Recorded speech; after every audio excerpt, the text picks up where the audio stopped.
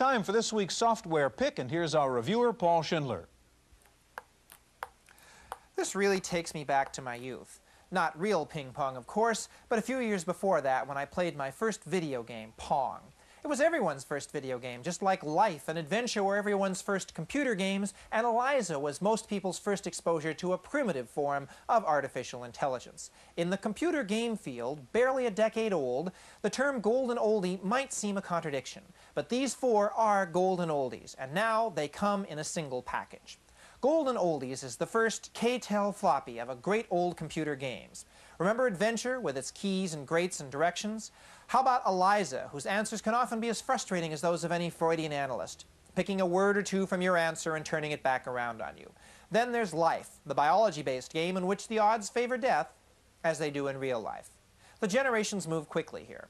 Finally, there's Pong, in both the original version and a new color version.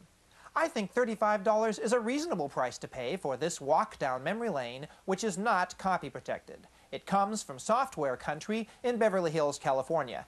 Maybe they'll sell it through a special TV offer. We'll see. For the Computer Chronicles, I'm Paul Schindler.